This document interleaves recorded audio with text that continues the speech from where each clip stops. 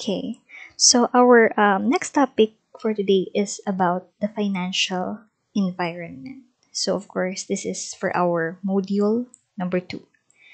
Okay, so before we start the discussion, so let us have a short overview about the content of this module.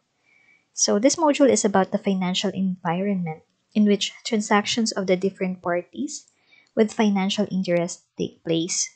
The financial environment also is the avenue of buying and selling financial instruments to acquire additional funds and provide investment opportunities to those who supply the capital. So, you students will learn about the different types of financial institutions and markets, the various classification of financial markets, the classification of um, instruments or financial instruments and its forms, and we'll also have the idea about some of the most controversial financial crises that happened in the history of finance. So these concepts will help you to understand better the field of finance as part of the business world and the economy as well. So for the learning outcomes, at the end of this module, you students should be able to first demonstrate understanding of the different types of financial institutions and markets, be familiarized and be able to identify the various classifications of financial markets. Third, demonstrate understanding of the financial instruments and also familiarize the different forms. Fourth, familiarize some of the most controversial financial crises in history. For the contents of this module, so we have four. We will be discussing about financial institutions, financial markets and its classification, financial instruments and its classification, and the financial crisis. So to start with, we will discuss about financial institutions. Okay, so basically, when we say financial institution, this is a company or entity that is engaged in the business of dealing with financial and monetary transactions. So these transactions includes deposits, loans, investments, and currency exchange. So it includes, of course, banks, trust companies, insurance companies, brokerage firms, and investment dealers. So again, when we say financial institutions, these are the entity that are mainly engaged in financial and monetary transactions. So some of the examples that we have mentioned along with this definition, we will discuss each of them as follows. So here are the different types of financial institutions. Okay, of course. So the first in the list is the commercial banks. Okay, so when we say commercial banks, of course, you're already familiar with this. Okay, so financial or commercial banks are the type of financial institution that accepts deposit, offers checking account services, makes business, may it be personal accounts for mortgage loans. They also offer basic financial products like certificate of deposit and savings accounts to individuals and small businesses. So again, commercial banks are the most common type of a financial institution that you are familiar with. So if you could see in the screen, we have there the different banks that are operating, especially here in the Philippines. So you are familiar with them. So again, they are considered to be a type of financial institution because if we are going to look back at the definition of a financial institution, they are qualified because the monetary and financial transactions takes place in a bank like deposits, loans, and the like. Okay, so that is the first type of financial institution. Okay, so the second type is what we call trust companies. So here, when we say trust companies, they are a separate corporate entity that is owned also or maybe owned by a bank or other financial institution, law firm, or an independent partnership. So the function of the uh, trust company is to manage the trusts, trust funds, and estates for individuals, businesses, and other entities. So this is an arrangement also that allows a third party or the trustee or the trust company to hold assets or property for the beneficiary or beneficiaries. So if you could see in the screen, this illustration shows us um, the three main function of a trust company. So it serves as a settlor, meaning here if the beneficiary is now qualified to receive the trust or the asset. Uh, it will now be um, complied and delivered by the trust to the beneficiary. So it also, or the trust company also serves as a protector of the trust being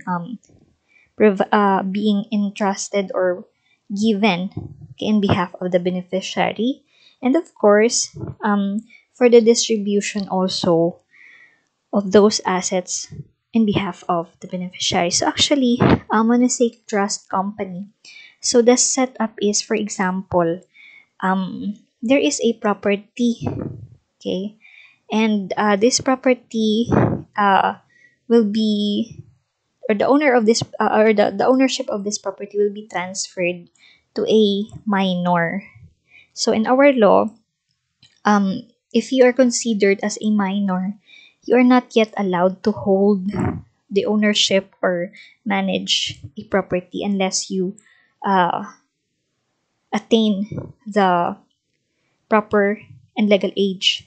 So since you are not yet, or the beneficiary is not yet qualified to handle or to own the property, then that property will be uh, given to the trust company. So the trust company will now act as a protector of that asset on behalf of the beneficiary. So any transactions that is within the consent of the beneficiary or other parties who may have the control or interest also over the property that is given to the trust company. So that is the extent of actions that a trust company can make. And then when the time comes that the beneficiary is now in his or her legal age, so this time the trust company will transfer or distribute the asset, okay, to the beneficiary as the uh, principal and lawful owner of that particular asset or property. So this is just one example. So there are others transactions also that can be entrusted to the trust companies, like other assets of a business in behalf of the other parties or the owners and the like. Okay, so again, they are also into the financial and monetary transactions, basically engaged in the protection and handling of assets and property, which are also considered as part of the financial transactions. Okay, so the third is investment banks. Okay, so when we say investment banks, they specialize in providing services designed to facilitate business operations such as capital expenditure, financing and equity offerings, including initial public offerings or IPOs. They also commonly offer brokerage services for investors, act as market makers for trading exchanges, and manage mergers, acquisitions, and other corporate restructuring.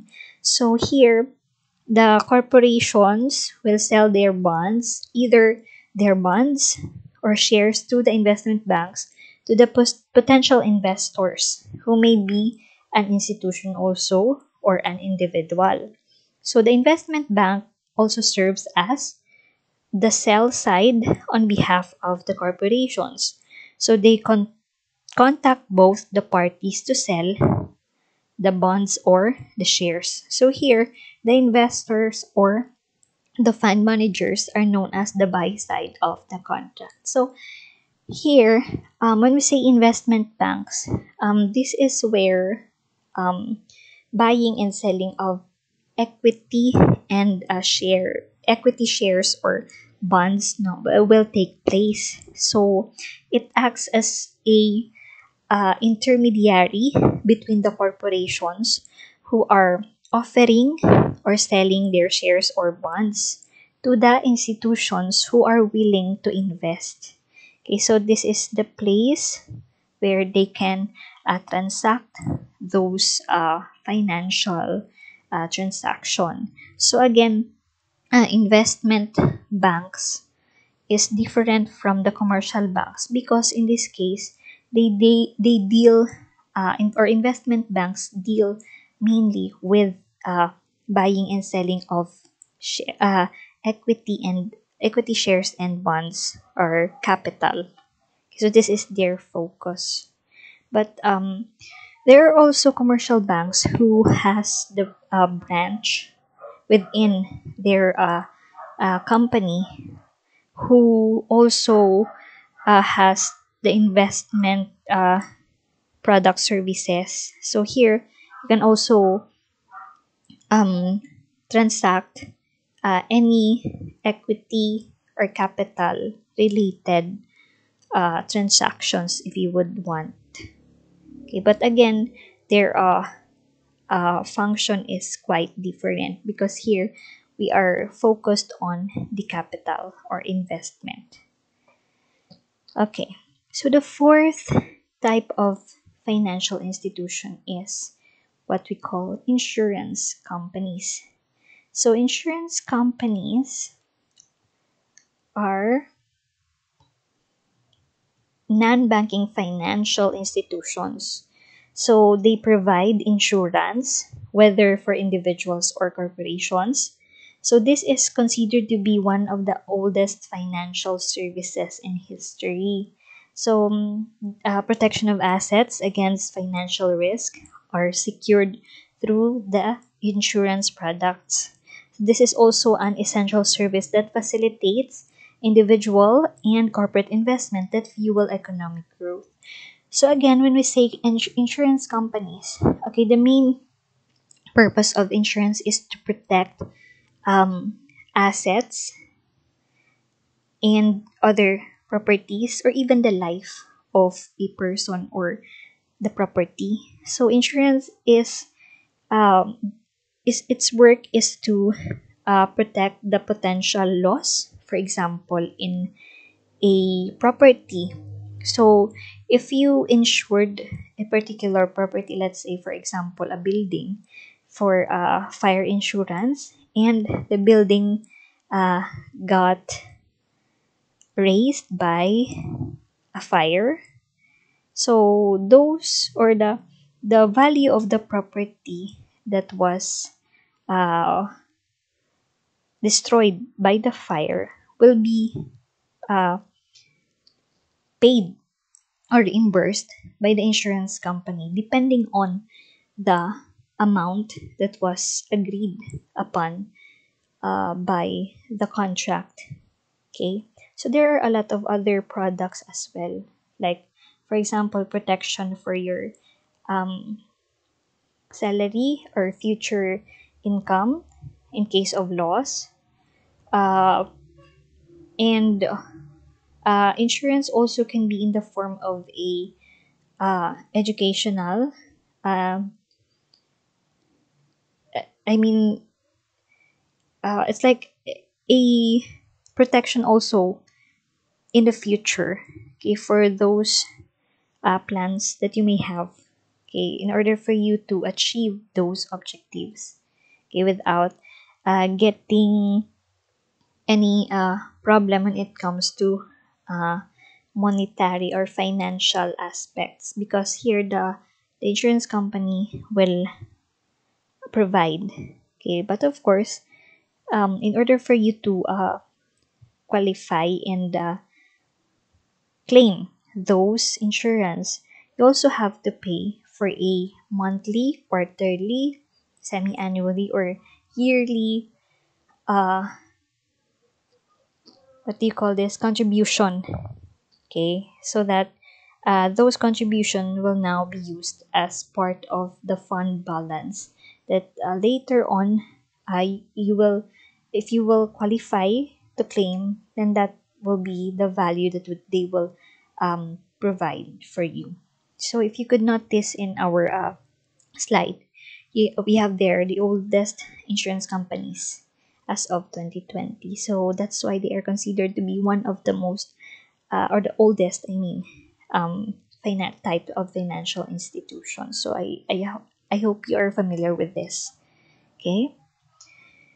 So the last type of financial institution is the brokerage firms. So what does brokerage firms do? So here, they are financial institutions that handle assets also. So they employ stockbrokers to represent investors who trade in public stocks or bonds. So they act as a middleman that connects buyers and sellers to facilitate the transaction. So here they specialize in accounts for stock bonds and mutual bonds and others also. So the company receives compensation by means of commission or fees that are charged, um, and once the transaction has successfully completed. So here, when we see brokerage firms, they are like that of a financial banks. So here there is brokers. When we say brokers, these are the person who represents the uh, investors or the buyers of equity shares and bonds in the stock market. So they are the one who facilitates the buying and selling of this stock.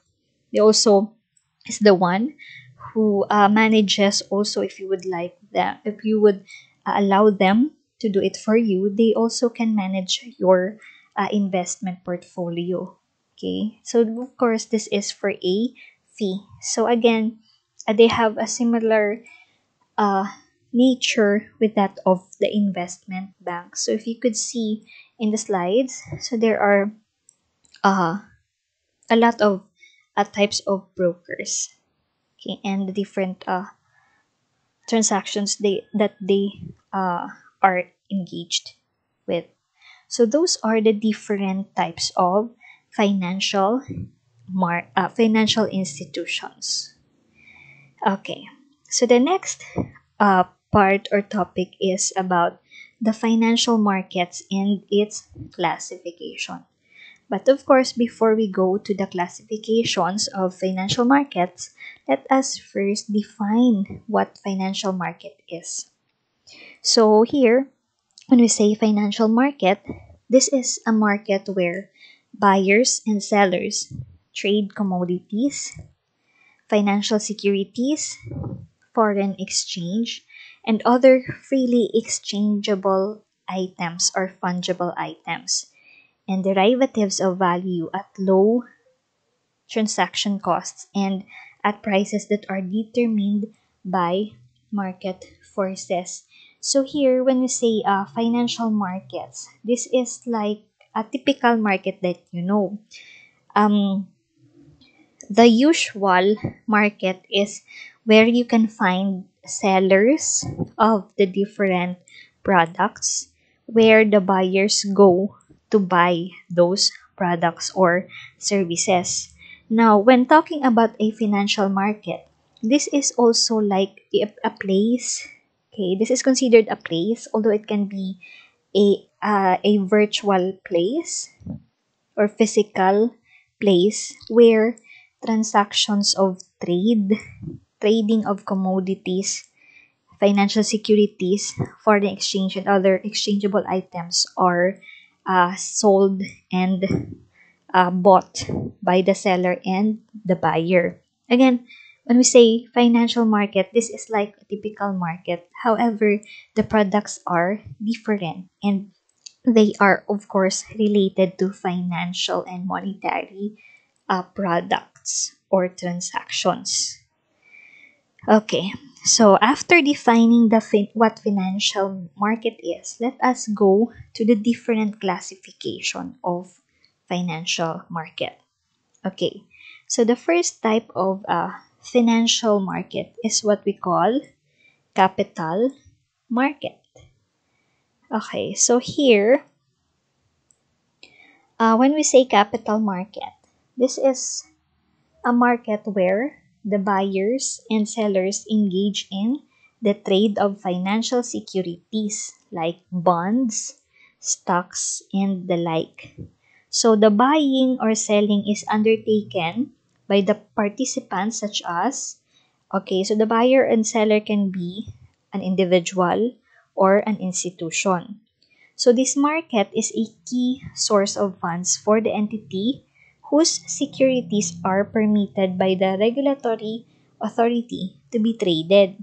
So since it can readily sell its debt obligation and equity to the investors. So of course, capital market is where the corporations who needs additional funding sell equity and bonds. And then this is the place also or the market where those individuals or institutions which has a surplus money to invest go, okay, to place their money for investment. So this is where they buy and sell those securities, may it be equity or debt securities or bonds. Okay, so here, of course, only those company who are or corporation who are registered and allowed by the regulatory authority, okay, that are uh, allowed to that their shares can be traded publicly are present in the capital markets. So here, government also use capital markets to raise funds. So typically through the issuance of long-term bonds. Government do not issue shares and so cannot issue equity shares.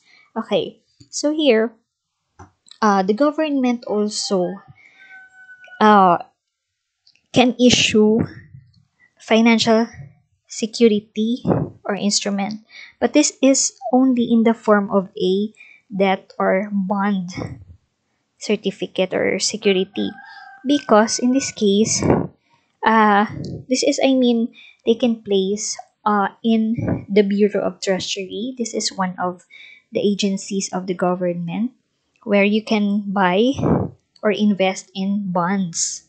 Okay, so meaning if you invest in bonds, you are now considered to be the government's uh, creditor. So the government has the liability to pay for what you have invested.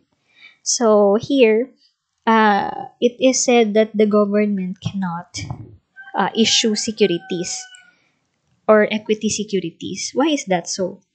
The reason behind is that we cannot sell, or the Philippines, for example, is not a corporation which we can sell to anyone and then anyone can own the Philippines. Okay, so this is not a private or commercial corporation. That is why the government cannot issue equity shares. That is the very reason. So they are only allowed to issue debt or bonds, or debt securities or bonds.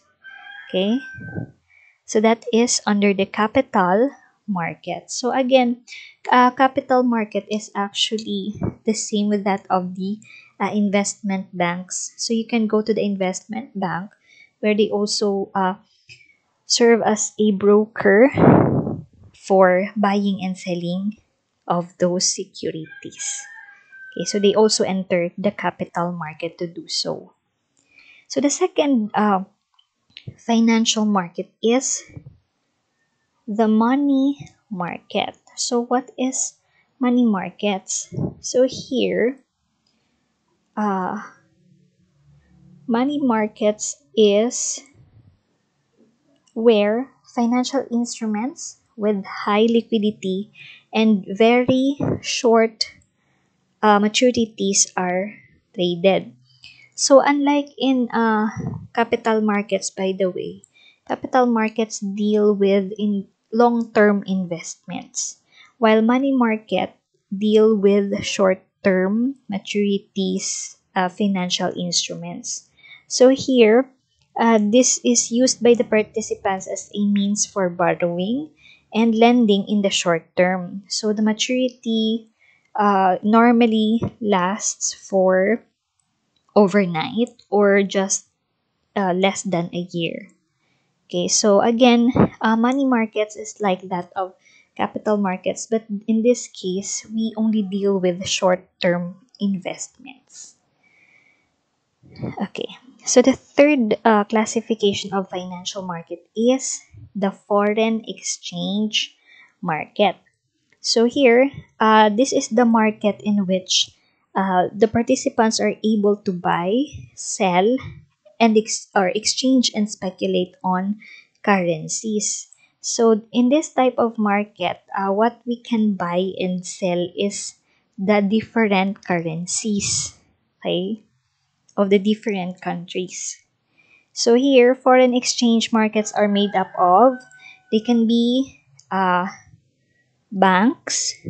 So in the bank, they also offer buying and selling of currencies.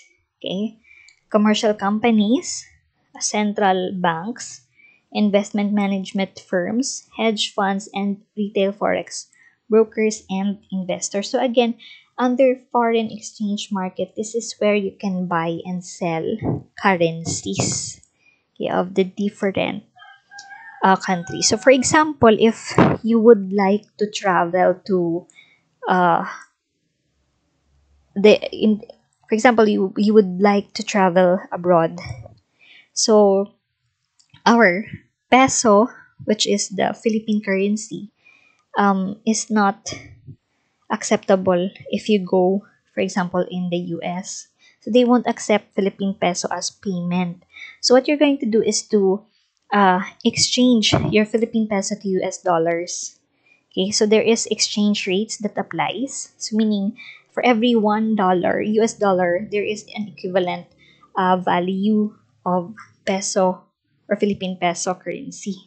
So it is advised that before you leave for the travel, you should have exchanged your Philippine peso to US dollars already. Or you can also do that when you arrive there in the US. But again, the point is that you have to uh, exchange your currency so that that currency can be acceptable in that foreign country. Okay, so this is um, the example of uh, or where foreign currency is needed.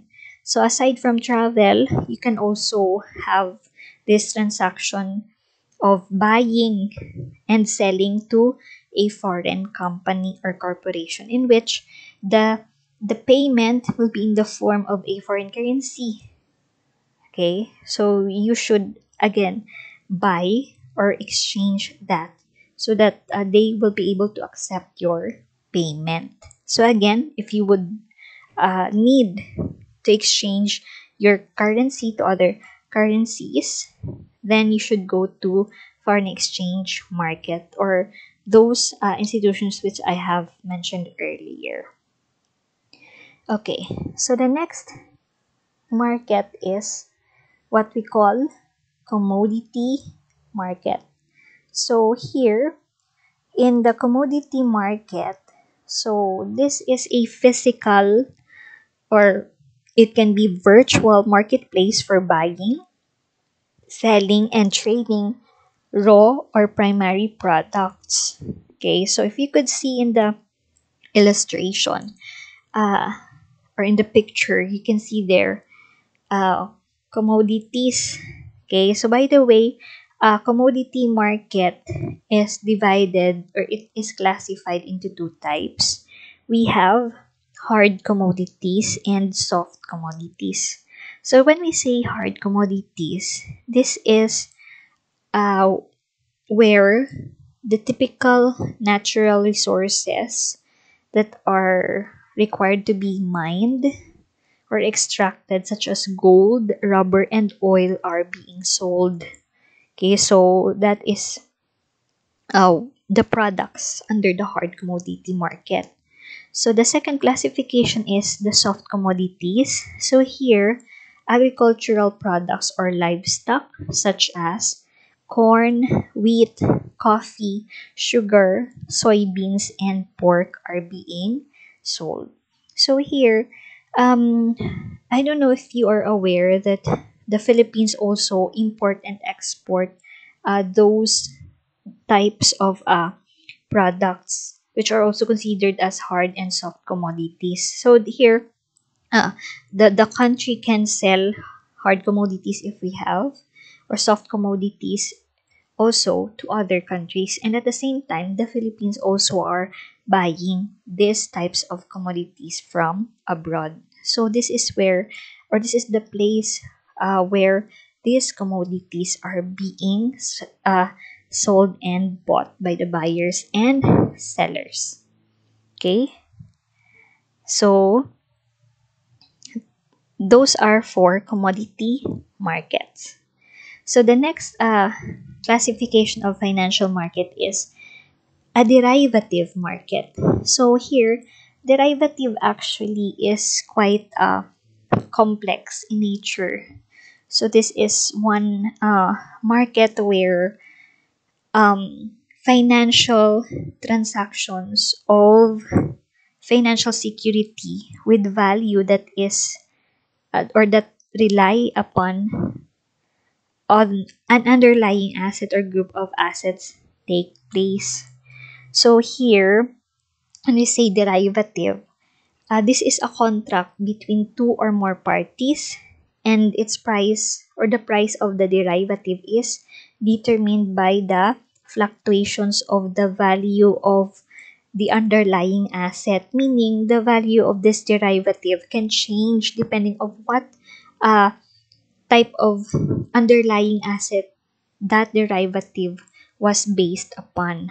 Okay, so the most common underlying asset is, so the derivative can determine or base its value on stocks, bonds, commodities, currency, interest rate, and market indices.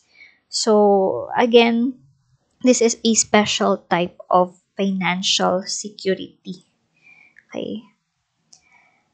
So for the last classification is the insurance market. So in the previous discussion that we have under the financial institution, so we've mentioned about insurance companies. Okay, so here this is related with the insurance market. So this is the business of buying and selling insurance. So here, the companies are also involved in such transactions. So they provide many products with different levels of complexity that were designed for different groups of people and business and other organizations. So again, in the insurance market is where you can buy and sell insurance products. Okay, so those are the different classifications of financial markets. So you've learned there that we have different classifications and different types of financial products that we can buy and sell. Okay, so depending on what is being offered. Okay, so that's for our first half of the module.